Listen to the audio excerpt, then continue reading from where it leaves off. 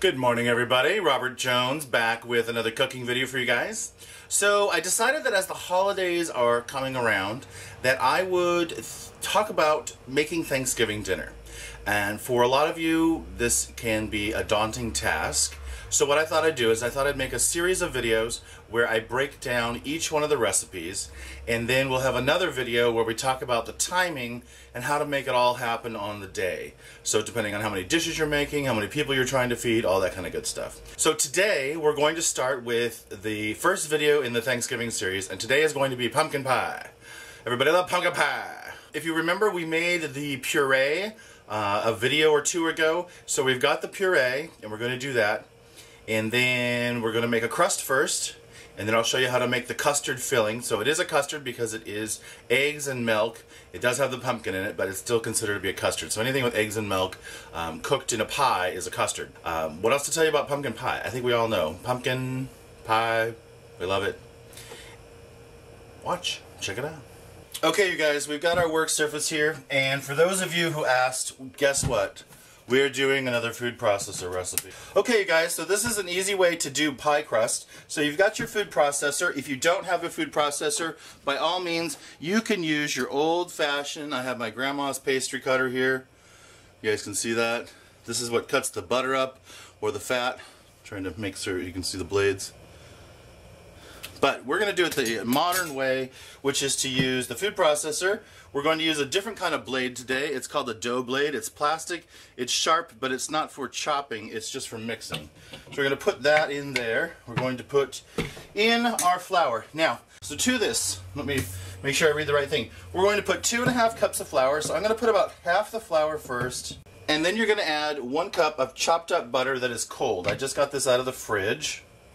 I'm going to put that in there, and it's cut up. It's cut up so that it chops in easier. And then I'm going to put the other half of the flour.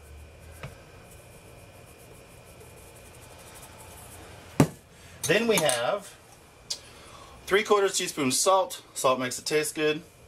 And we also have 1 tablespoon of sugar, just white sugar plain. Then we're going to put our top on. Close it up. Now, normally mine has a thing that goes in here. Oh, there it is. Boop. And then we're just going to pulse it. We want to pulse it because the idea is to chop the pieces of fat, in this case butter, into small pieces. Then we're going to add some water. Water's in the fridge. We're going to add some water, which is going to bring the dough together. But the reason we want the fat to be in chunks, that's what gives us our flakes. It's the pieces of butter between the piece of glutinous pastry.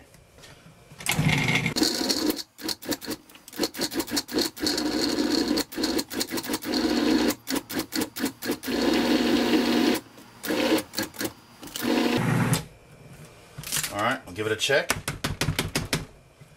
Let's see how we're doing. Alright, if you guys can see, it's making nice, can you guys see those little, they're nice little balls of butter, so I'll show you. Nice little chunks of butter, like that. That's exactly what we want. It's the size of a pea. So that when our dough gets mixed, again, we have the pieces of fat between it. Okay, literally it is that fast. So now we're going to put our lid back on. And we're going to pour in our water a little bit at a time. So this is 6 tablespoons of ice cold water. I just pulled it out of the freezer. Give it a mix down.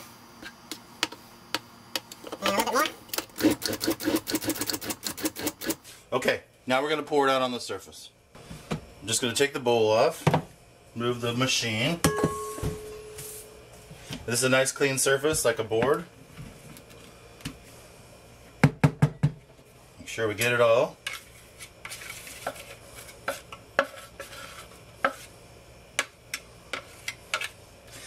Alright.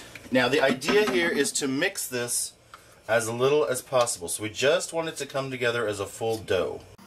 Alright. Flour my hands a little bit. And then we're just pressing. Just a little bit at a time. It looks like a mess. Don't worry, it'll come together. Just together. It's not bread, don't need it. Just press. Just allow the water to mix into the flour.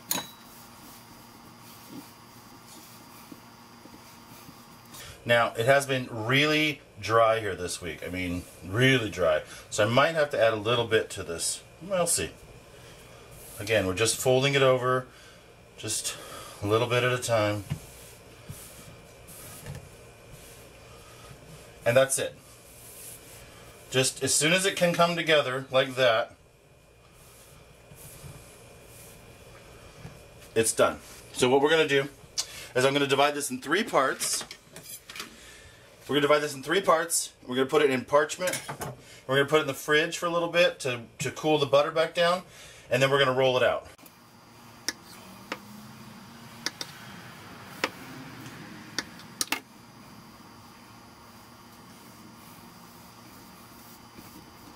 Trying to make sure these are even. Okay, I think I made a mistake a little bit ago and I said parchment. We're going to put it in plastic. That way it doesn't dry out.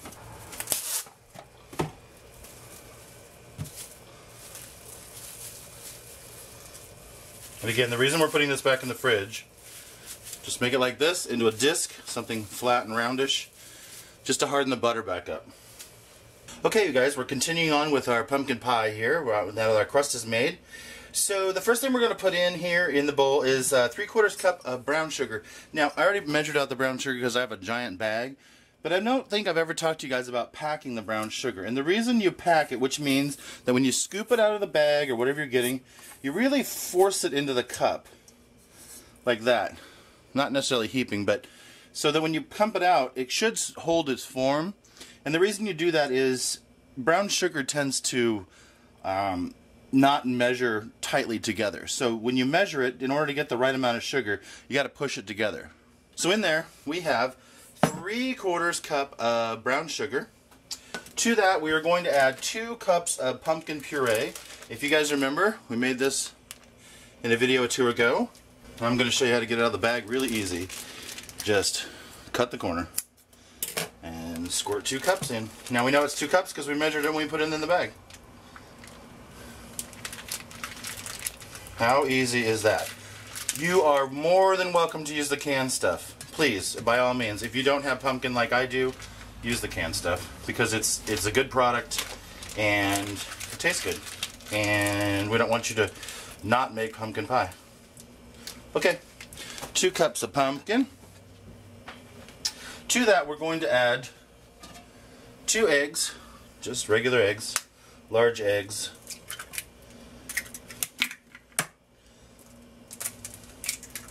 No shells. 1/2 teaspoon of salt. 1/2 teaspoon of ginger, ground, dry. 1/8 teaspoon of cloves. More if you like, but it's really strong. And then, of course, 1 of cinnamon. 1 teaspoon of cinnamon. That's it. Except for 12 ounces of evaporated milk. Now, you don't have to use evaporated milk. I like it because it's rich and creamy, but you can use just regular whole milk. If you do use this, make sure you shake it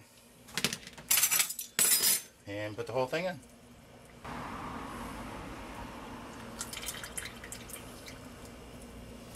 Alright, you got everything in the bowl. Now just mix it up. So I start by trying to make sure the yolks are mixed.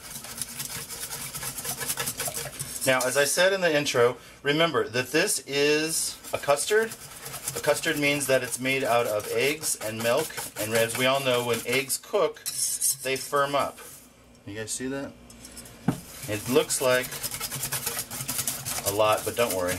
So mine is a little bit more liquidy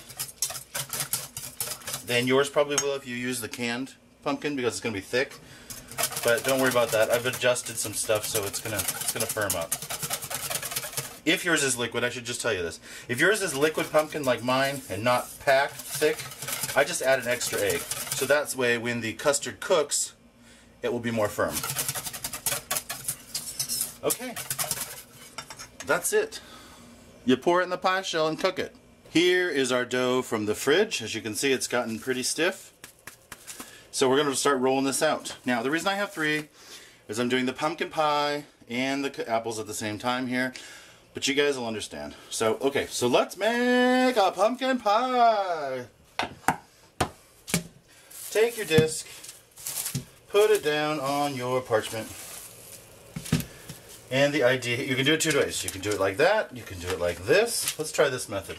So, here's our pie plate. We've got a nice thick pie plate because I like a nice thick custard. So we're going to try to make it a little bit bigger than this so that when it goes down in there, it'll fill it all the way in. We'll have a little bit of crust on the edge. Alright, just slowly, because it is stiff, slowly roll this out. The handles are useless if you ask me. And then I have a piece of parchment under here, and I have a flour, or a piece of plastic. So as I roll this out, I can turn the whole thing. A little bit at a time, don't have to rush. You can see the nice layers of butter in there. I don't like a super thick crust. I like a crust that's just there to hold the custard together. Don't get it really bad. It's not really that. Take your time.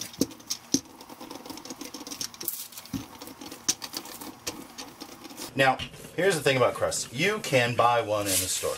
I don't care. I know that we have limited amount of time to do things, but I will tell you this.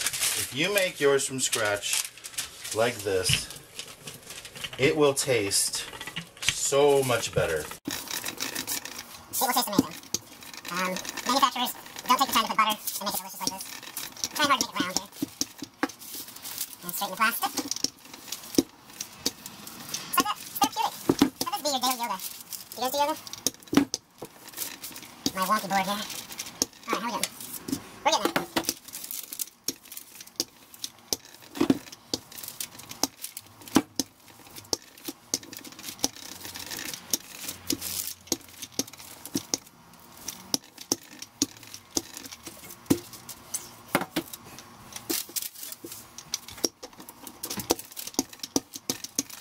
Kevin, if you're watching, you are the pro at this. Okay, remember, this is a homemade pie. It doesn't have to look perfect. It just has to be good. Okay, so we got our pie plate. Looks about right. So here's what I'm going to do. Plastic off will be better first. Alright, so plastic off. Then pie plate on and flip. Okay, for the next one, we're going to put a little flour next time.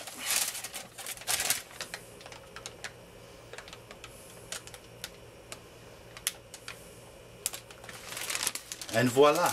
Now, it's a little longer on this side, so I'm going to see if I can scoot it over a little bit.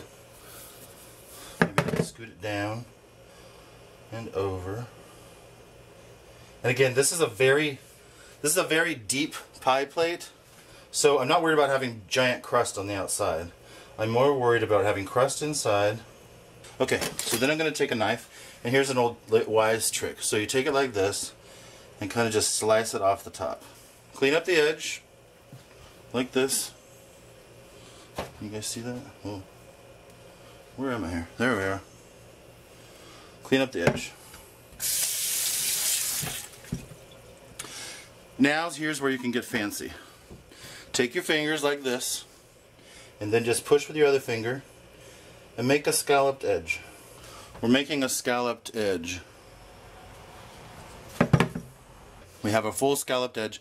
Now mind you, this is not over the top because this is a giant pie pan. Look how deep it is. So when this comes out, it's going to be delicious. So what we're going to do, we have our pumpkin, give it another stir, and we're going to pour it in here. Look how full that is. Oh, I think we're going to make it, we got to put it on a flat surface.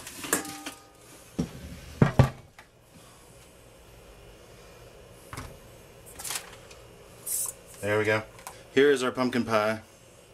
I'm going to put this in the oven, and I'll put the instructions down below on how long and how hot. And then we'll see what this looks like, and you guys will get to taste it with me. Oh, here's a trick. Put that on a sheet tray, so if it bubbles over, it doesn't destroy your oven. There you go.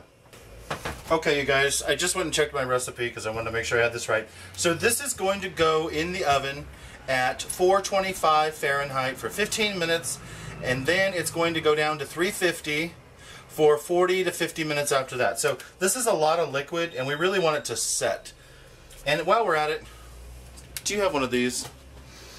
Get yourself an electronic timer. Seriously, get yourself a timer, set the timer for 15 minutes, go, and put it in the oven. See you in an hour. Okay, you guys, it's the time you've all been waiting for. We've got pie.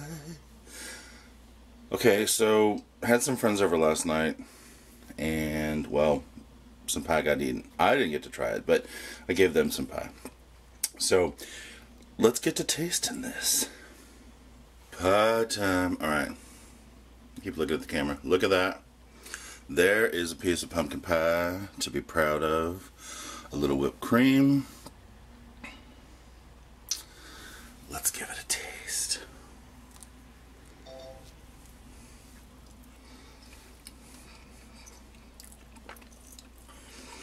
That is good.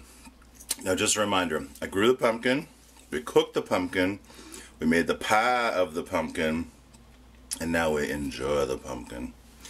This is a really good old-fashioned recipe.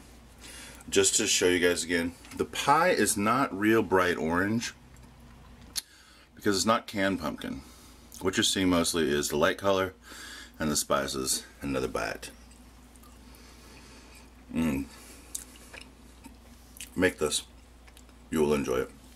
Thanks everybody for watching. I hope you enjoyed learning how to make a pumpkin pie on your own from scratch.